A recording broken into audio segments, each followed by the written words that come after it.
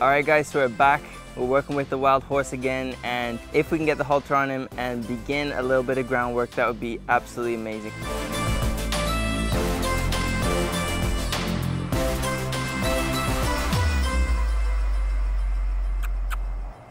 Good, hind end across.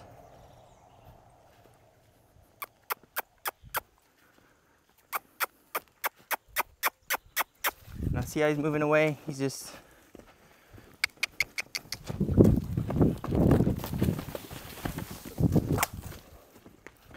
changing directions whenever he wants to.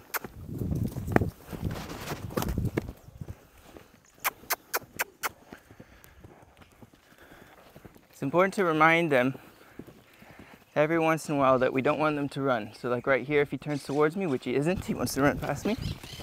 See right there? So I gotta jump in front of him.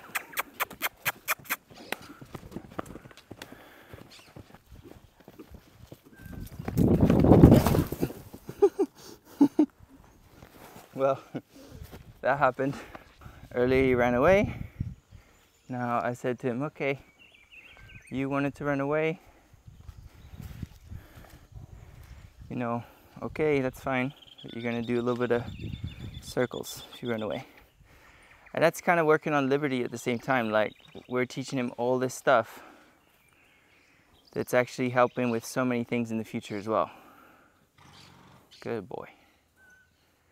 He's getting calmer with that. That's good. Letting him relax. So he's able to get his air back. He's able to relax a little bit when I'm here.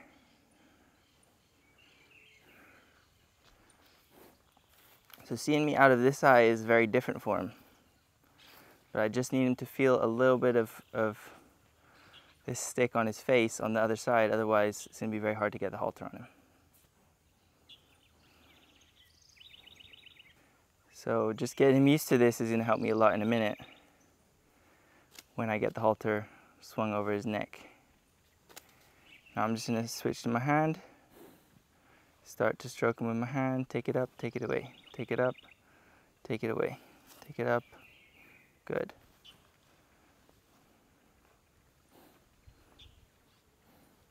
This is the level we were at yesterday.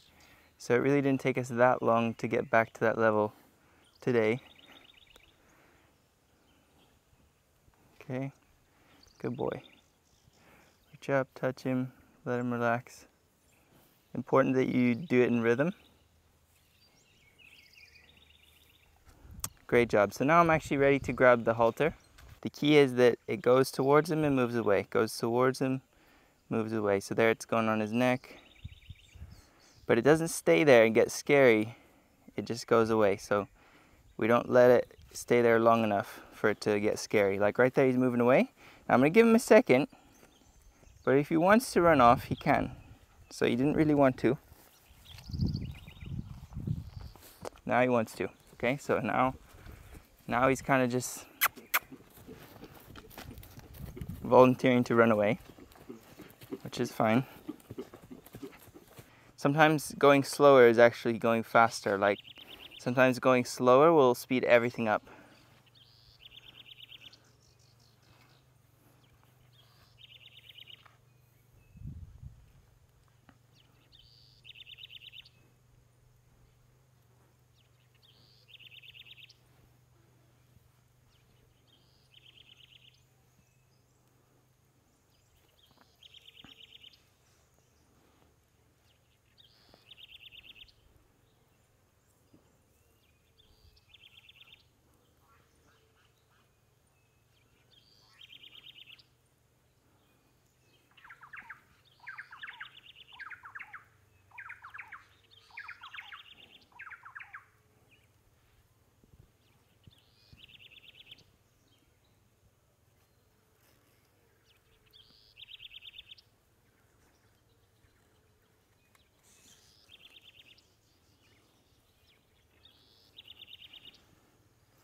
And there we go, guys. That's what we've been working towards for 2 days now. So definitely a great step. We can go ahead and clip that lead rope onto the halter. So guys, now we have a hold of him and it's time to just start working with him. So I'm going to desensitize him to the lead rope. This is what I do with every horse the first time. So I go ahead and put that there, bump him on the halter. Like he's been able to he's been able to run away up until now, and now it's kind of, he can't run away anymore. So he's a big horse, he's really strong.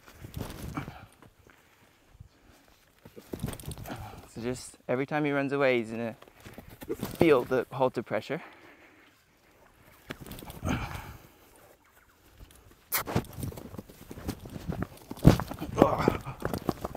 Wow, he is nice and strong. So this is a bit of an intense part of the process, but you definitely have to let them know that they're stuck.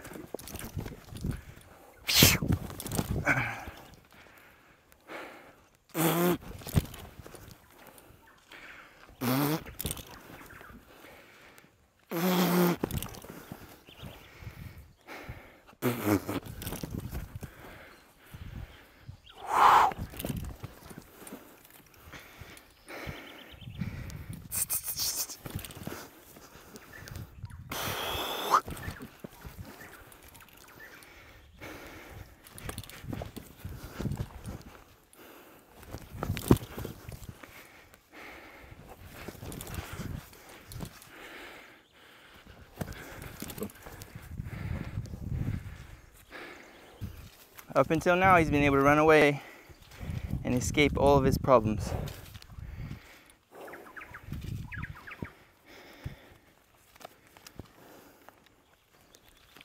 So he's kind of trying to block me from getting around his body. So I can move my hand out here to stop that.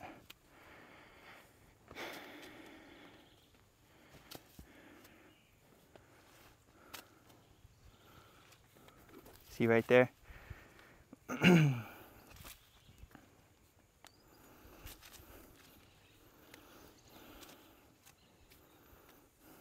Great job. So that would be a great place to let him rest, let him relax for a little second. Okay, so here we go.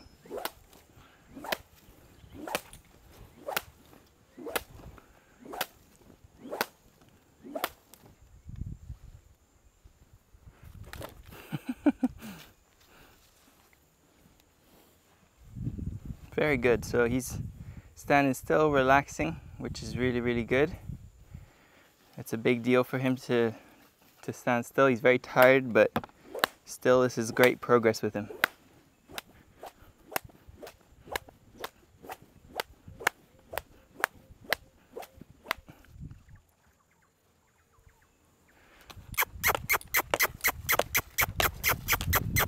There we go. So get him to move out and around and stop, just like that. So that was great.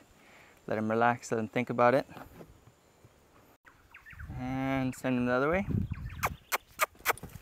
So that's the wrong direction. So I'm just gonna get up here and get in this side. All right guys, so that's always fun because I get to run at about triple the speed that I normally be able to run. So what happened there was he felt the halter pressure from this side, he got a little bit scared.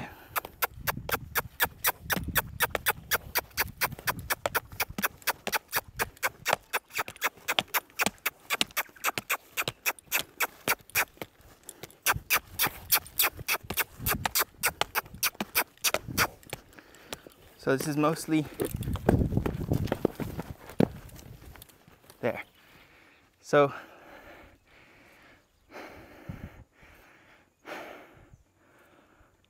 they definitely have a side where they're a little bit more scared, and we just found his. It's on this side. So that was key though, because that was the first time I was able to actually pull him around a little bit. The other time he completely pulled me to the other side of his body. And the crazy thing is, the more he pulls, the faster I run, the harder my feet hit the ground. And so it's scarier and scarier the more scared he is. So it just gets worse and worse. So ideally you don't let go of the rope though, and then you can get right back to what you were doing.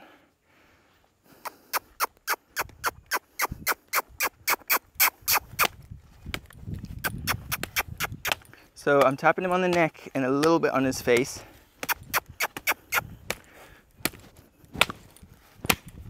But I just want him to realize he has to move away from me. That's good. Bit more. Bit more.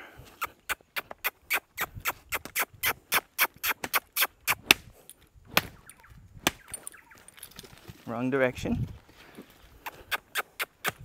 Wrong direction. Wrong direction. There we go, good.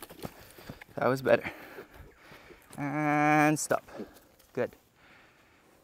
So it's important that even if you have to tap on them, that you're black and white about it and you say, now go this way, now go this way, and it's very clear. Even though at the beginning there might be a little bit of confusion, it doesn't take long for them to realize what you're asking them. Again, same exercise. There we go, one time I just tapped him on the neck once and he already... Now see here, this is an interesting situation because he went the wrong way and there was a bit of a release.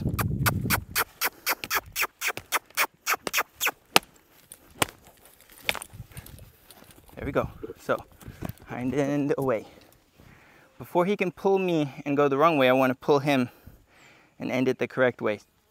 Now obviously, let me show you what would happen if I would touch him on a sensitive area. He would kick out. So if I touch him on a sensitive area like right here, he's going to kick out, he's going to react in a big way. So I don't want to do that. I want to work on areas that I know he's not going to be ticklish about. Like on his neck, his shoulders. His armpit or his flank is going to be pretty sensitive and that's going to make it worse. It's not going to be good. This is all trying to prepare him for tomorrow when I'm going to catch him. See, even there I just accidentally tapped him and he kicked. But tomorrow I'm going to try to catch him again and I want it to be easier, so that's why I'm doing this. I want to get him nice and relaxed with being touched on his body a little bit.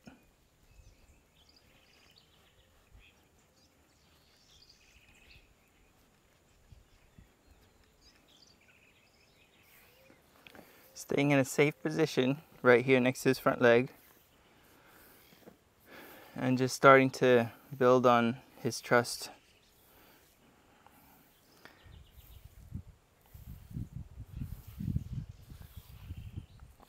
Starting to build trust with him to the point that he realizes, oh, he doesn't actually hurt me when he's up close to me.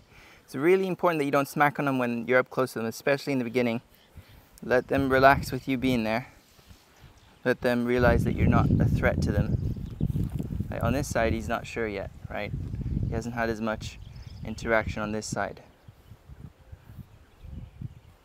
So in this side, it needs a bit of time still, maybe.